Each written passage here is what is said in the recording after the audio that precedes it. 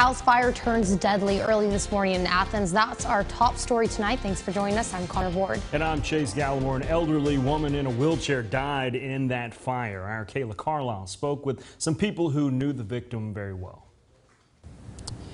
Well, guys, around 5 o'clock this morning, Athens Fire and Rescue responded to a house fire right here on Pruitt Street, where first responders say they found the body of 78-year-old Ada Yarborough.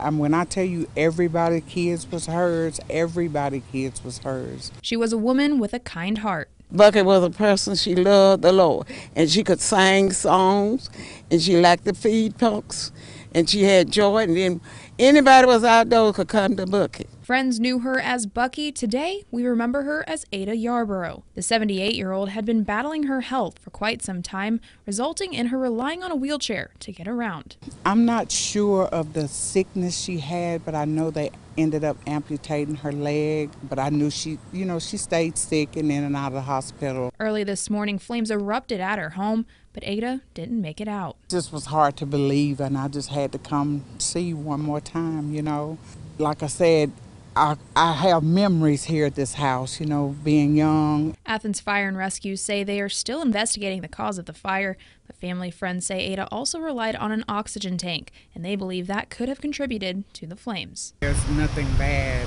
no one can say about her. Sleep on, Bucky. Take your rest.